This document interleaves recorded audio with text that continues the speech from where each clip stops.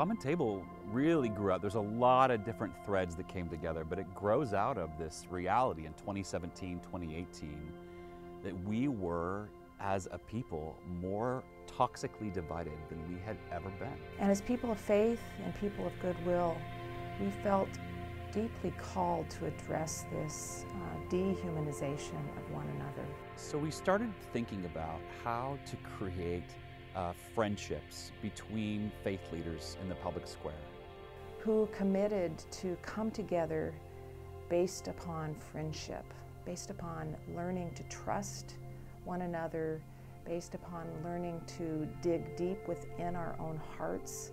Friendship is a spiritual act. You let your guards down when you're friends with them. When you're friends with somebody, you can say something to someone that you wouldn't normally be able to say to someone. It seems like has been a priority to defend a religious identity.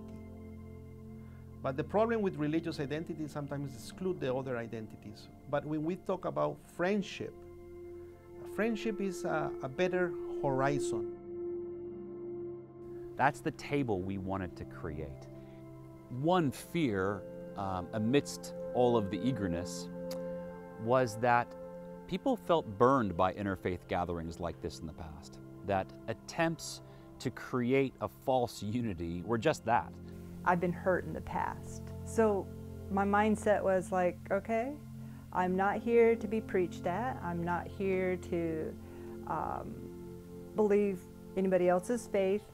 You know, that's going to be them. We want you to bring who you are as a human, who you are as a spiritual leader, and all the unique edges of your tradition, and that real friendship demanded this. Our society in these times need that, need reconciliation, and need the experience of learning together, reconciling together, exploring together wisdom. That's really what we are wanting to do, is heal the brokenness that exists between us. We don't want a table in which we bring our CV from our faith traditions. We want a table in which we bring our vulnerability to learn together. That transformation, I think, only happens as we mine the depths of our own souls and get really personal with one another, sharing our stories, sharing our lives, getting deep with one another.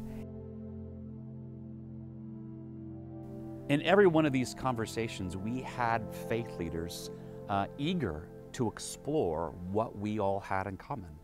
Love of neighbor, love of enemy, love of the disenfranchised, and a special call to care for those at risk in our wider communities. We've learned that there is a core that unites us, even as we differ on many different issues. We all have the same common denominator. That common denominator is the Creator. So there were 4 key agreements that we all decided on. 1, let's discover what we have in common.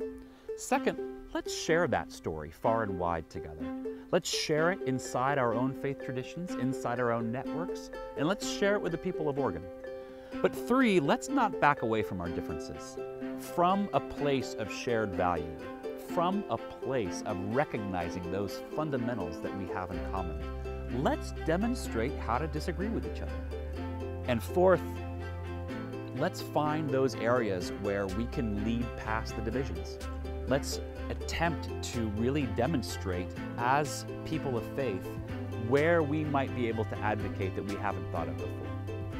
It is up to us to represent our traditions. It is up to us to dig down deep past the spirit of the times, down into the spirit of the depths. I just believe that we are going to have to go deep with one another and to get really personal in sharing our stories in order to really achieve the transformation that this world needs. I don't see it happening any other way. There might be far more that unites us than divides us. And our core hope is that you'll build your own common table, is that these tables will keep getting built, not just with other faith leaders, but in other kitchens and other churches and synagogues and mosques and temples, that we would allow a little space for grace and faith and possibility. And that's what the common table is. An essential part of the common table is that the work is never done, that there are always more chairs left empty. How do we extend that friendship? How do we leave that open? Because the table is still being built.